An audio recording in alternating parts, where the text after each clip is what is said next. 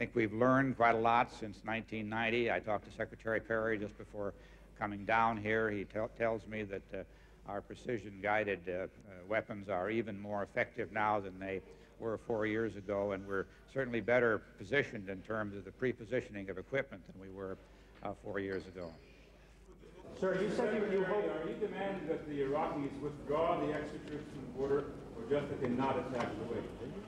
What I would say is that they ought to comply with all the UN resolutions. They should respect that border. They should comply with the other resolutions with respect to the minorities in their countries.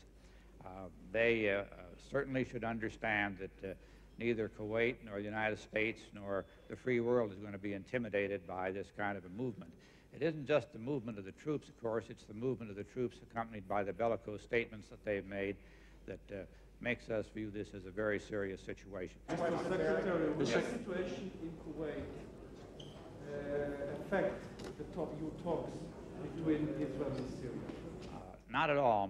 My judgment is that the very fact that the coalition is so strongly opposed to what Saddam Hussein and the Iraqis are doing here gives even more movement to the peace process.